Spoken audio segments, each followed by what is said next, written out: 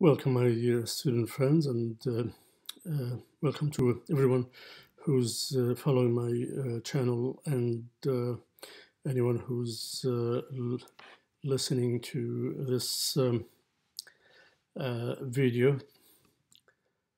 I'm Salah Abbas. I'm Associate Professor of Surgery at Deakin University in Victoria, Australia.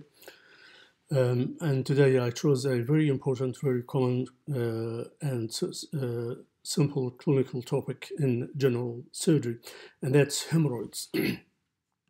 Now, hemorrhoid, as I say, is a very common clinical condition, and despite the fact of it being a relatively minor problem, it causes a lot of suffering in the society. Now, I try to keep this to the minimal and yet stay comprehensive, so you can learn how to manage patients with hemorrhoids. We need to know the basics first, and the basics are hemorrhoids is nothing more than just prolapse of the anal cushions. Now, you will ask me what the anal cushions are. Anal cushions are a vascularized, discrete, small masses of thickened mucosa, and this is composed of a tuft of blood vessels, an artery, and it will end up in a few veins, and some hypertrophied smooth muscles, in addition to the elastic connective tissue. Now, it has got a significant physiological role in keeping continence, to help sampling the material in the bowel and contribute to the process of us being continent.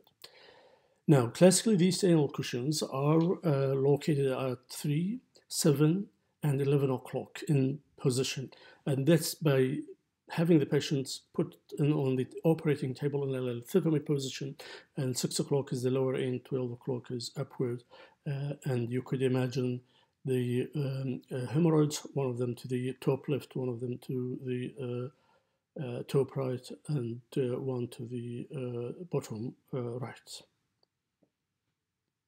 So there are 3, 7, 11.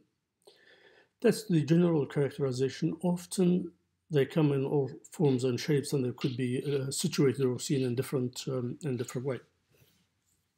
Now, what does happen to get hemorrhoid? Hemorrhoid happens mostly as a result of straining due to constipation. So constipation itself is a condition for having hemorrhoid, but does not actually cause hemorrhoid unless the patient strains heavily on the toilet. And that will increase intrarectal pressure, put pressure on the anal cushions, and they slide down, aided by the gravity. Also, every now and then we find patients who doesn't have any of the symptoms. They're not constipated, they're not straining, but they have got bleeding hemorrhoids. And this is also a frequent occurrence, and that is mainly due to excessive vascularity of the anal cushions. So about the anatomy, that's about all what we actually need to know today with regard to the anatomy in relationship to the hemorrhoids. The anatomy of the anal area is more complex, and I trust you will study that elsewhere, but we just want to deal with the clinical problem of having hemorrhoids. Now, we always hear that there are internal hemorrhoids and external hemorrhoids, and patients ask me, are the hemorrhoids internal or external? And they ask the difference, so you have to be prepared to explain it well to the patients. Now, internal hemorrhoids are the prolapsed actual anal cushions, and internal hemorrhoids, when they are causing problems, they usually bleed. They get eroded easily by hard fecal matter, and they bleed more predominantly than prolapse. External hemorrhoids is the actual skin, the enoderm, that lies below the dentate line, the sensitive part of the skin. And this hemorrhoid, or the external hemorrhoid, is in fact the hemorrhoid that gets dragged down by the prolapsing anal cushions under the increased intra-abdominal pressure that pushes everything downward, and with time they get bigger and bigger. So internal hemorrhoids are, you could consider them as a tuft of blood vessels that could easily bleed and could prolapse, while external cushions as the anoderm or the skinous part of the anal canal, that is the lowermost part of the anal canal, that prolapses out. Usually patients will feel them as a lump, and it is a redundant skin that around the anal area, which tend to be difficult to clean in the toilets.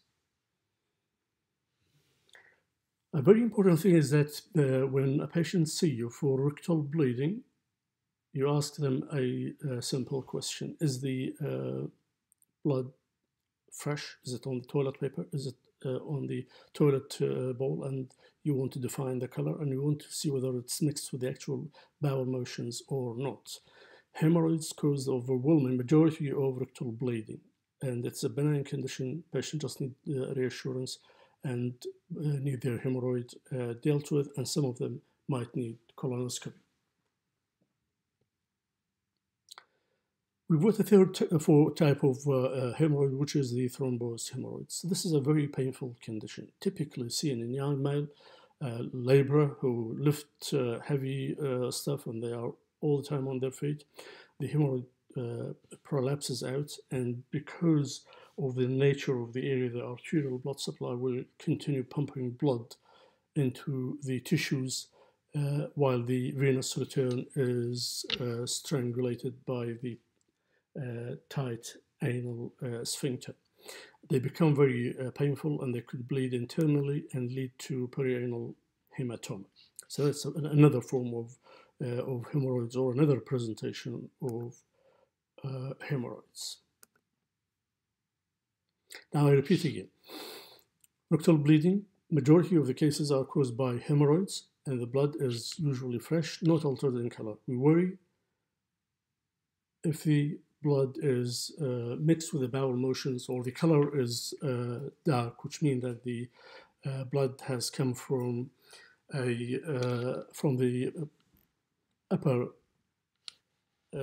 areas of the colon or the small intestine, or even the stomach, because when the blood spends any time inside the gastrointestinal tract, it gets deoxygenated, and that gives it a dark maroon color.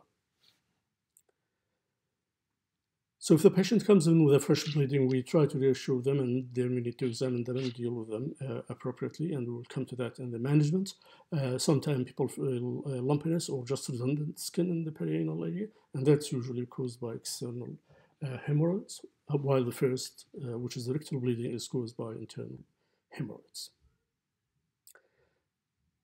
Lots of time people come in with the complaining of pruritus as well, and they complain bitterly about inability to keep the hygiene in the bottom end as a result of the hemorrhoid, which means that it needs to be dealt with. We have to remember that uncomplicated hemorrhoids are painless. They might bleed, but they are painless. If there is any perianal pain, you need to think about the alternative diagnoses, such as a fissure, an anal fissure, an abscess, or a fistula.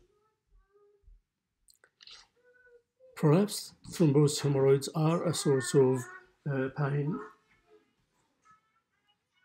and it's a very painful clinical condition that takes a while for it to resolve and settle down, and I will explain the management of it shortly.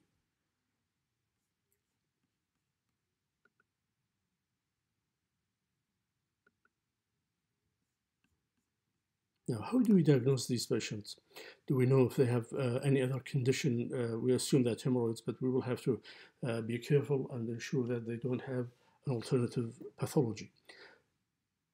The examination starts with inspection, and with the inspection you can only see the external hemorrhoids. They are redundant skin tags that could be easily seen around the anal area.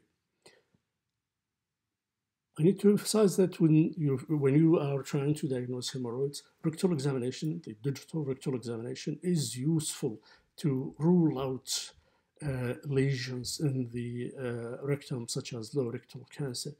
But you won't be able to feel the hemorrhoids because the anal cushions and the hemorrhoids are very soft. They are not a discrete lumpiness. They're just thickened bit of tissue, and under examination, if you are doing a digital rectal examination, you won't be able to feel the internal hemorrhoids. You will need a proctoscopy. And with the proctoscopy, you mainly see the internal hemorrhoids, and also the benefit of the proctoscopy in this situation is to rule out another pathology. Every now and then we see a patient who's been diagnosed with hemorrhoids because they had fresh rectal bleeding, but in fact the underlying diagnosis is rectal cancer, and often sadly, this could be in young patients. Now, with the need for colonoscopy is an important issue. Colonoscopy is being overused for rectal bleeding, but unless there is a convincing symptom, we don't need to offer everyone colonoscopy because they had fresh rectal bleeding that's 95% of the time going to be related to hemorrhoids. But if you have a patient above the age of 40, or the clinical story unusual, or they are losing weight, or they have abdominal pain, or they're worried about the family history with colon cancer, then yes, a colonoscopy is useful, part of it to rule the any malignant process, and the other part is really to reassure the patient and put their mind at rest. Now, majority of hemorrhoids, when we treat them with medical type of a treatment without major intervention. We need to ask the patient and ensure that even if they are constipated, they do not strain in the toilet. They sit on the toilet and wait for things to happen. If it does not, then they need help with laxatives. And the laxative can be either in the form of excessive fiber and fluid in the diet, or stimulant such as Dulcolax. And there's a variety of supplements that are available over the counter that the patient can use to increase the softness and the bulk of the stool to reduce the symptoms of constipation, which is extremely common clinical scenario in the community. So we need them to modify their diet, and the alternate end to that form of advice, which is the diet advice, is to achieve regular and soft bowel motions. So the patient needs to understand that really well, and that will alleviate a lot of their suffering. Now, soothing agents can be quite useful, and there is an ointment called Proctosedal. It's over the counter and can be used, particularly if the area is a bit sore, and they're very useful for discomfort caused by external hemorrhoids. Now, if all these measures are not effective, then we move to doing a rubber banding of the hemorrhoids. Now, this is a simple day case procedure. Lots of surgeons do them in their office. They introduce the proctoscope to engage the internal hemorrhoid inside, and under direct vision, they slip a rubber band around them, and you can see that in the picture, a rubber band around the hemorrhoid. And that rubber band will slip off in a few days' time. They will have bleeding, but you need to reassure them. They will have bleeding, and they might have a bit of pain or discomfort. And you point out to them that in the first 24 hours, they feel the urge of going to the toilet. Often there is no bowel motion to pass because they usually have their bowel prepped and or had an enema, and they should try to defer going to the toilet for 24 hours. This procedure is very effective and has reduced the need for surgical intervention in hemorrhoid by a great deal, with minimal complications. And complications can be pain, can be bleeding, and very occasionally sepsis can occur as a result of that. There are cases reported of subacute bacterial endocarditis following banding of hemorrhoids. And you instruct the patient that they will have bleeding for the first up to about 3 weeks, and then the mucosal part of the hemorrhoid will slough off and disappear, and the results tend to be really effective in the long term. Now, surgery. Surgery comes with a bit of a long history.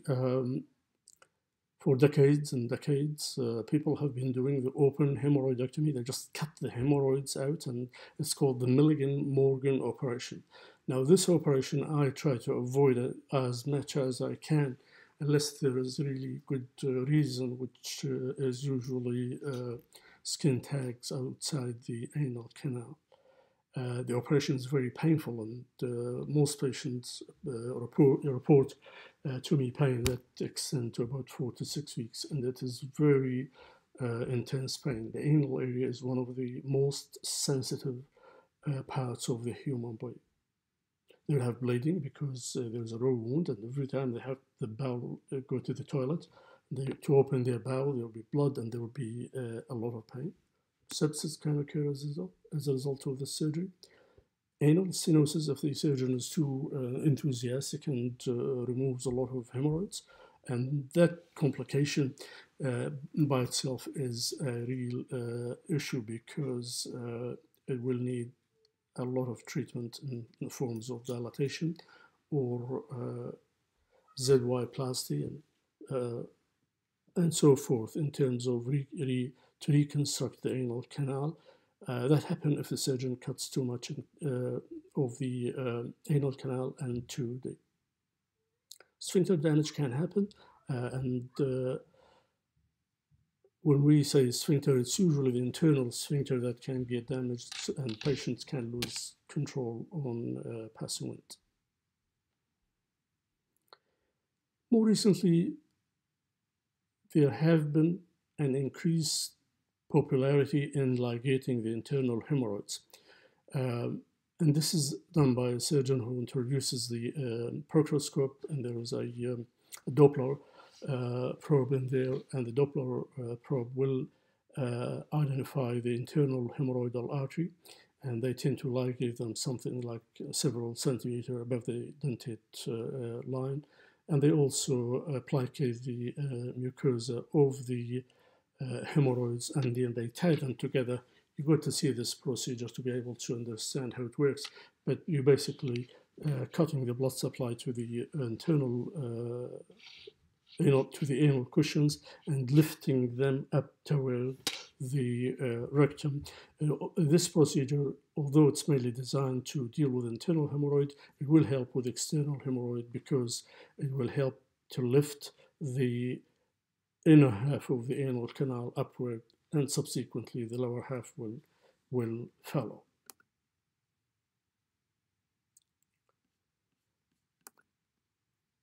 An important category of hemorrhoidal disease is the thrombosed hemorrhoids. This disease occurs mainly in young male, usually labor, who spend all their time on their feet in the building industry or any other industry that requires physical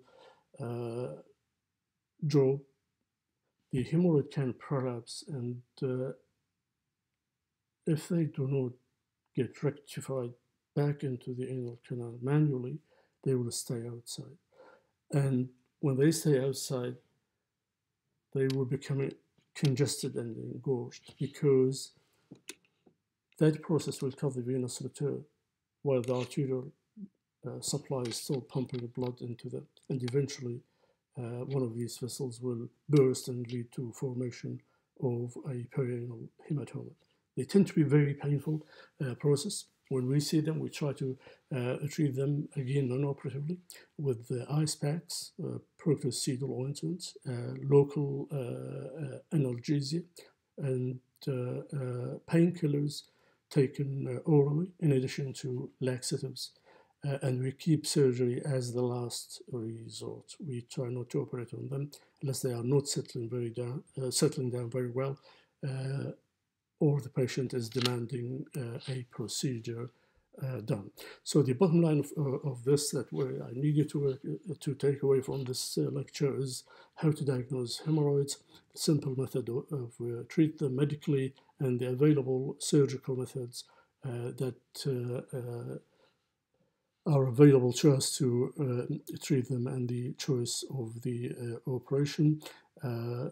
Banding has taken over the external open operation that used to be so commonly in the past, because banding proved to be very effective.